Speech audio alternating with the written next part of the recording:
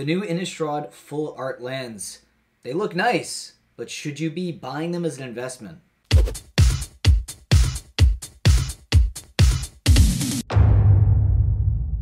Welcome back to my channel. I am Mattcaster Mage, and I do make Magic the Gathering content every single day. So if you do enjoy my videos, please hit that subscribe button and the bell notification. That way you will be notified for future uploads. Innistrad, yeah, it's coming out in a few months, but we're still getting spoilers right now. Even though we just got Dungeons & Dragons, it's like the first week the set's out, we're already getting leaked spoilers.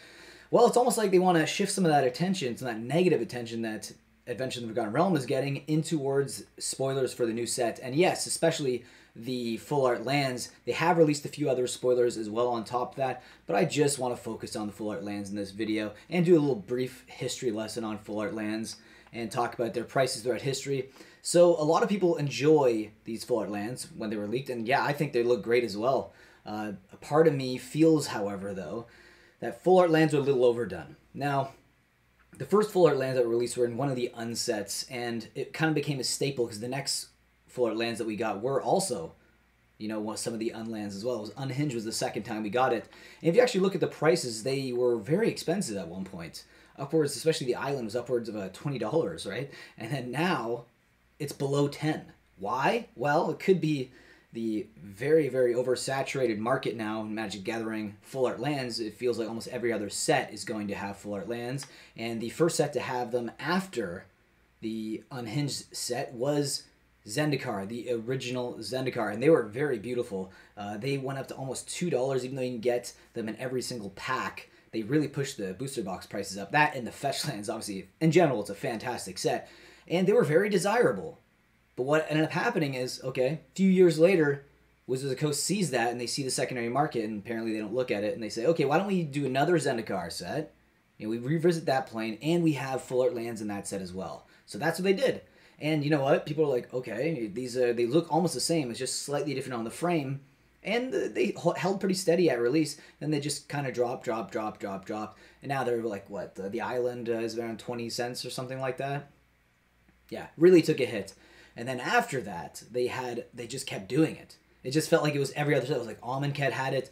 Hour of Devastation had full art lands. Then after that, you had another unset. We had Unstable. And Unstable, that's probably one of... It's funny, it's called Unstable. That's probably one of the most stable prices for full art lands that we've seen, were the Unstable Islands. It's actually doing pretty good. It's doing all right. I mean, it's still not at its all-time highs, but when it comes to full art lands, those ones, for whatever reason, the Unstable ones seem to be, like, turning into, like, the pinnacle of, like, what players want for their full art lands.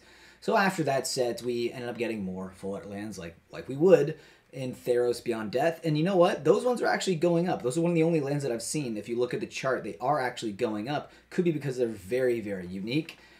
Nothing like anything we've seen in Magic forever, pretty much. It's like, it kind of almost looks like Pokemon, like energy cards, but that's a whole other discussion. I might have even already talked about that. The next one was obviously Zendikar Rising. We ended up getting full art lands in that as well. And they looked literally identical to BFC and Zendikar, and there's nothing special about them. The prices of those are like, what, 15 cents, 20 cents around there? Similar to Battle for Zendikar, but even a little bit cheaper than that even, because you could also get the foil full art versions of those in collector boosters.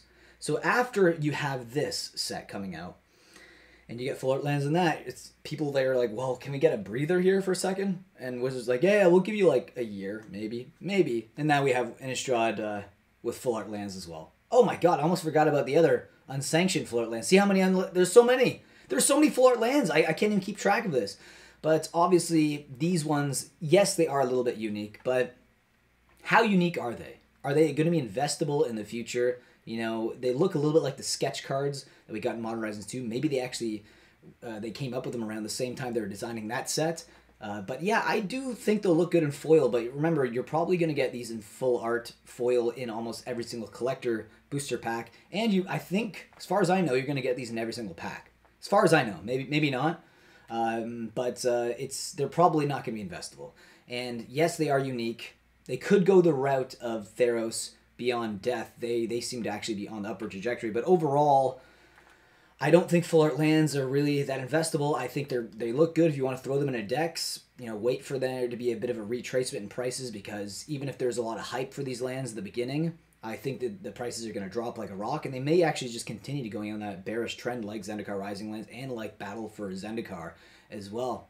Anyways, that's what I wanted to talk about in this video. Let me know what you think of these full art lands down in the comment section below. I do read every single comment that you guys share on my channel, so please leave them there and I will read them. Anyways, I do make these videos every single day, so I will see you again tomorrow for another Magic the Gathering video. Being a patron will help me produce more market movers and add to the funds that I will use for my random buys, and also to my coffee fund, because I drink a lot of coffee for these videos.